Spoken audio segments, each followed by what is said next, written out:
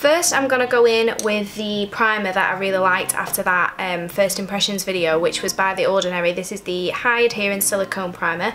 So I'm just going to put a couple of pumps of this on my hand and move it around my face.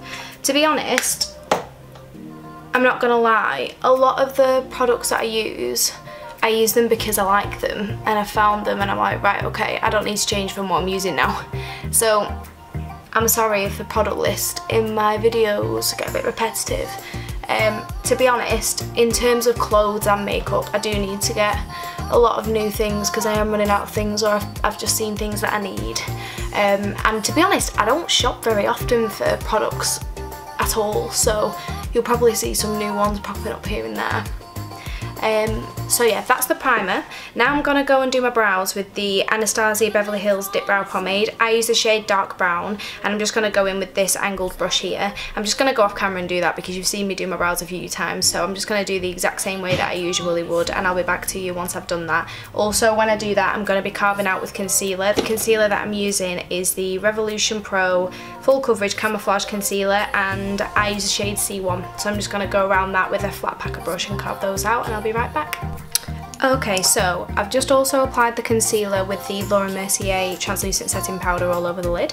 So I'm going to be doing like a Instagram baddie kind of vibe, only because I really love their wing liner and the like smoky but also natural vibe that it has going on.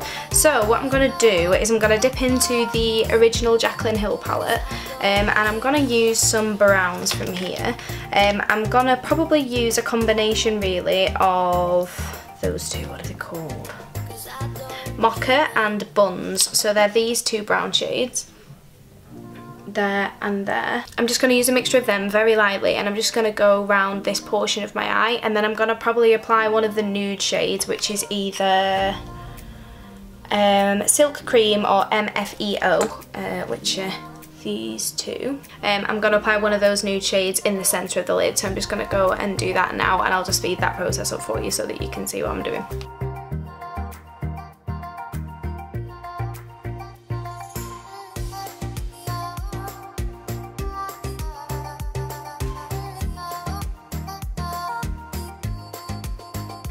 Okay, so I've just gone and applied those brown shades. To be honest, I use Buns more there, so what I'm going to do now is pick up a nude shade on like a larger fluffy brush, probably that shade Silk Cream. Just tap a bit of the excess off and just work that around the edge just so that it blends a bit more nicely. Okay, so now what I'm going to do is I'm going to get a flat brush and just pack that nude shade here basically, and I might darken up the edge just before I do the liner. I'll decide and get back to you on that. Okay, so I'm just going to pick up that shade Silk Cream again, and I'm just on a flat packing brush, and I'm just going to add that to the centre of my lid.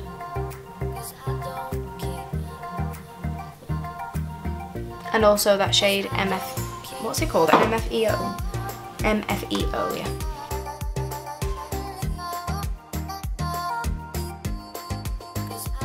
Something that I notice about this look is it's very focused on like matte shades. Like, I'm just using a Google picture for reference, but it's a lot of like matte going on really. Apart from the highlight, there's no like beaming in a corner or anything like that. So I might have to add that because I love adding that when I do my makeup, but I'm also trying something different today. I do feel like I need to darken up the edges just a little bit more. So I'm gonna go in with the shade next to Mocha. What's that called? Chip, it's called, and it's this. It's almost like a burgundy brown. It's that one. It looks quite black on camera there, but it's not. I'm just going to go in lightly with that, with a mixture of that and Mocha, and just work that into the edge here. And then I'm just going to go in with a bigger fluffy brush and just buff that out. To be fair, we're going to be adding lashes with this as well, and there's some wing liner, and kind of the point of this as well is that there's not too much going on, so I'm conscious of that. I don't want to pack loads of colour on. So blend that edge out.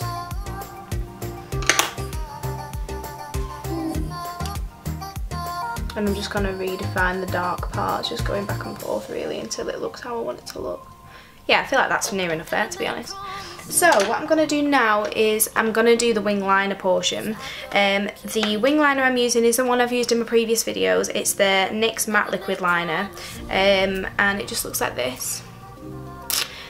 So it's quite a thick wing, to be honest, and I'm just going to do that on, well, I'll either do it on camera or off camera, but I'll basically just, yeah, I'll go off camera to do that because it'll just be ages of me fiddling and you really don't need to see that. So yeah, I'm just going to do a wing on each eye and then I'll come back to you. Okay, so I've just gone and I've done my wing liner and I've put on these lashes. The lashes are by, I can't remember who they're by. Oh, it's a brand called Pinky Goat. I spoke about them in my last video, well, my last makeup video. It's in the style ARWA and they're really good lashes for the price as well, and they're vegan and, you know, cruelty free. They're really, really good. So this is what the look's looking like. Again, it's quite plain, to be honest, but it's just a bit different because I don't usually wear wing liner. I will say though, I'm pretty sure I've heard Holly Boone talk about that liner and say that it cracks. She tried to use the white one and she said that it cracked, and sometimes, like for example, when I do my wing liner, I tied it up afterwards with a tiny bit of concealer and it did start to crack a little bit, so just bear that in mind if you're thinking of buying it or whatever. So now I'm going to go in with my foundation. The foundation I'm using is by The Ordinary and it's in the shade 1.2Y, which is, 1.2Y light. So I'm just going to apply a couple of pumps of this. The skill is to try and pump that on the back of your hand and hold your mirror and apply it without it going all over the place. Oh, and I just clipped my hair back, by the way, and you're allowed to laugh at my roots because we're in lockdown and I can't get to my hairdresser. I think I've missed like nearly 2 appointments at this point. I usually have my hair bleached like every 8 weeks maximum.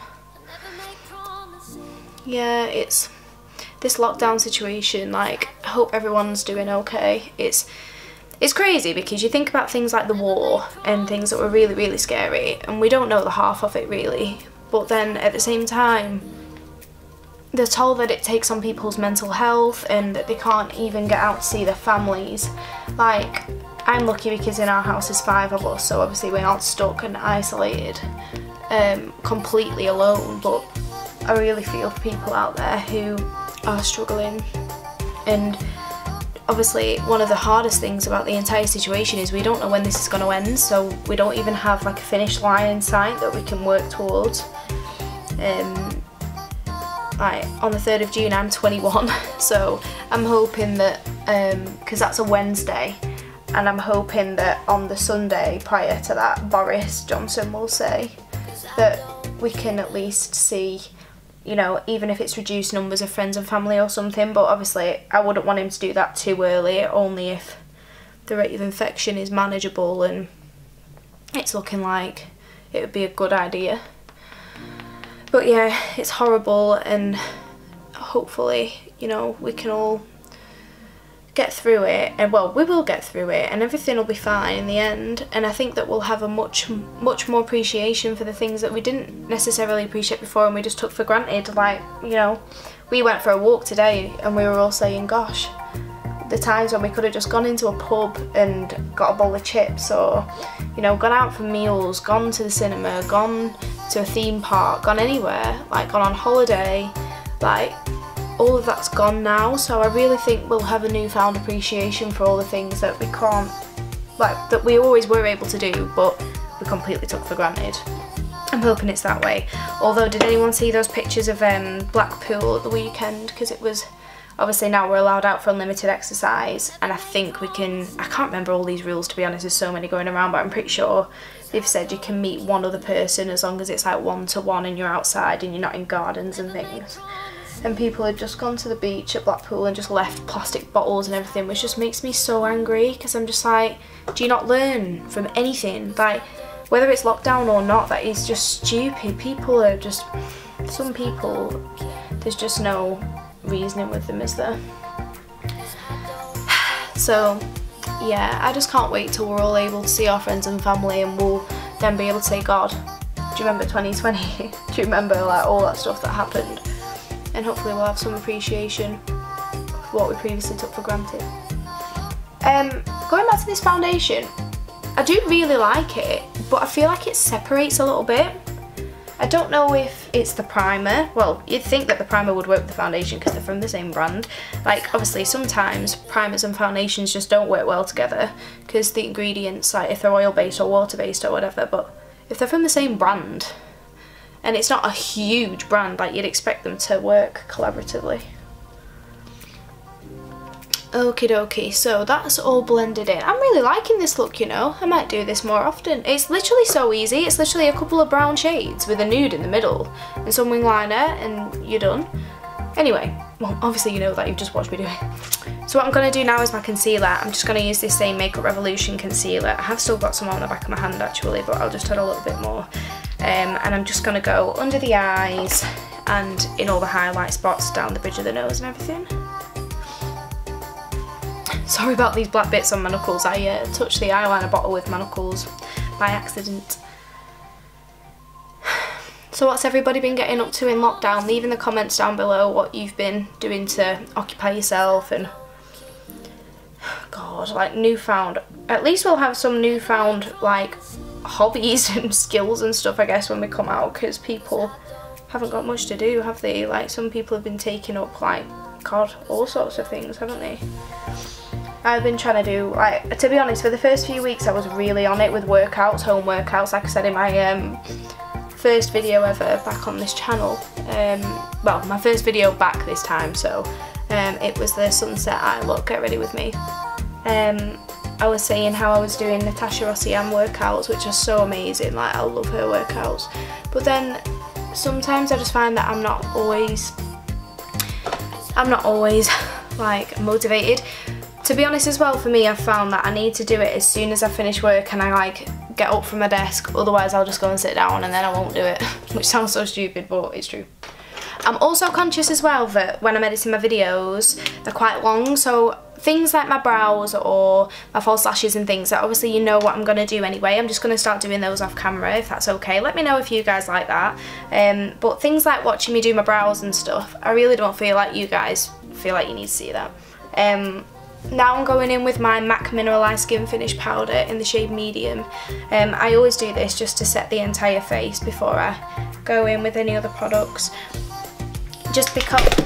I've just dropped it. I've just zoomed you in as well. Yeah, just because I feel like if I don't set my entire face, products are going to shift around as well. Okay, so now I'm going to bronze and contour. I'm going to use just the NYX Highlight and Contour Pro palette, wherever it is. Yeah, the NYX Highlight and Contour Pro palette. I'm just going to go in with that dual-ended brush from Primark, wherever it is. I think it's in this box. Honestly, you should see the state of my makeup collection. I have so many products and then I look through and I'm like, I've not used that in years. They're probably expired if I'm honest. So I'm just going to do that quickly. There's a few shades in here to be honest, and I'm not really a cool tone person, so I don't ever use that one, but I just use a mixture really of these three. And I'm just going to put that into the hollow of my cheeks.